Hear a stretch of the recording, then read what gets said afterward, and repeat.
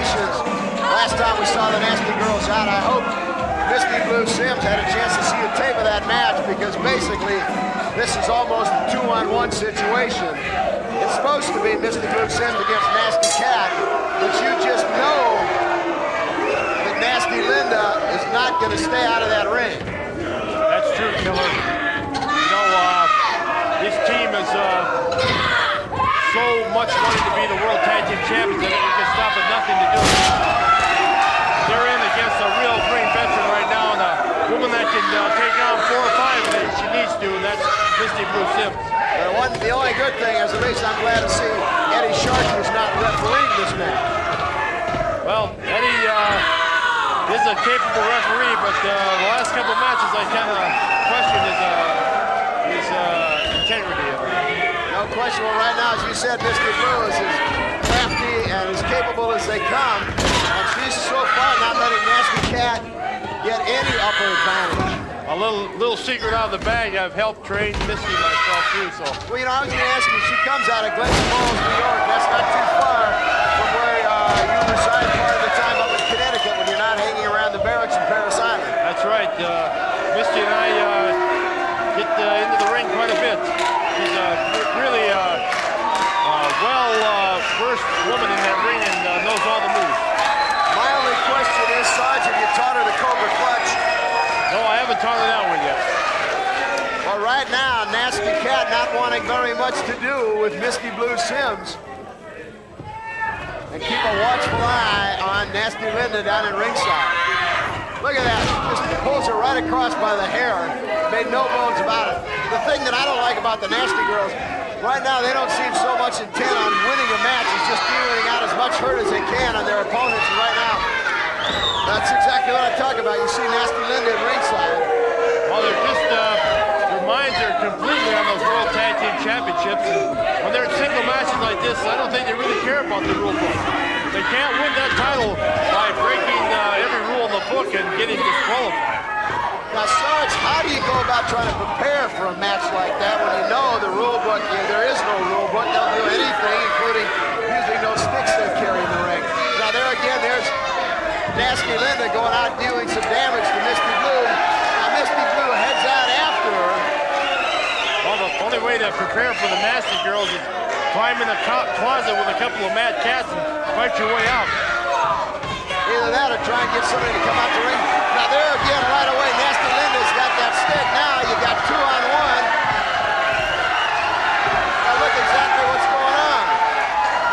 Fans helping out Misty there. Misty's really got the fans behind her. They do. They really like her. She comes in and gives it all she's got.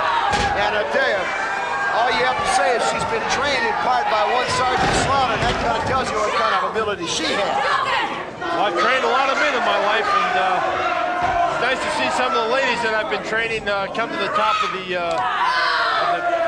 ladder in the world of women's professional wrestling. There you see Nasty Linda still carrying that stick around, and here at ringside, well, Misty Blue, I think, is trying to get Nasty Cat's goat a little bit, and she may have done that. She's a smart lady in that ring. Hoping to get the cat to make a mistake. Whoa! Take a look at that. Taught in the form of a flying DDT.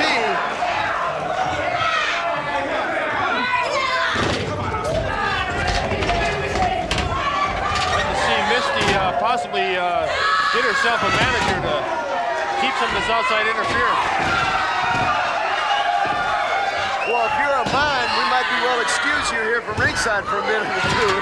I don't think Nasty Linda or Nasty Cat will want to tangle with you, buddy.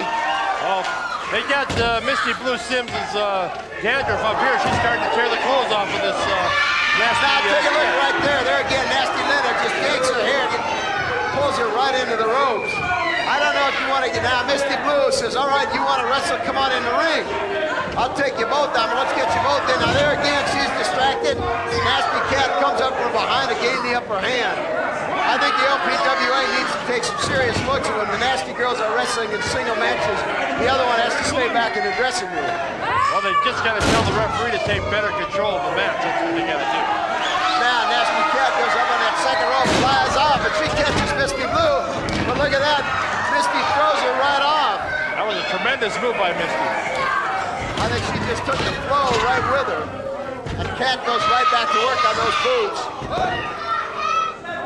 You see she's using the rope to the advantage there, the nasty Kat. Well, referee Jesse Hernandez caught her and ordered her break. Let go, and Misty just rolled her right over. Now pulls her out towards the center. A step over toe hold. She's trying to set her up, I think. She's trying to get her in a figure four. And she's just about there. I've been in this one with Misty at training camp. But now look at that. She turns her right around. She's got a half Boston Crab. She's got a half Boston Crab, and you talk about the pain in the lower back. Now take a look. Here's what's happening. Nasty Cat's trying to reach out for Nasty Linda. She caught the rope. Referee had to order the break. She definitely slowed Nasty Cat down on that one. That's what you got to do sometimes with these tough lady wrestlers, is to slow down. She didn't slow down for long, though. No, she certainly came right back. You've got to give the Nasty girls credit. Like them or not, boy, I'll tell you, they battle you every inch of the way. She tries to wrap her up, tries to catch her in a little package, small package.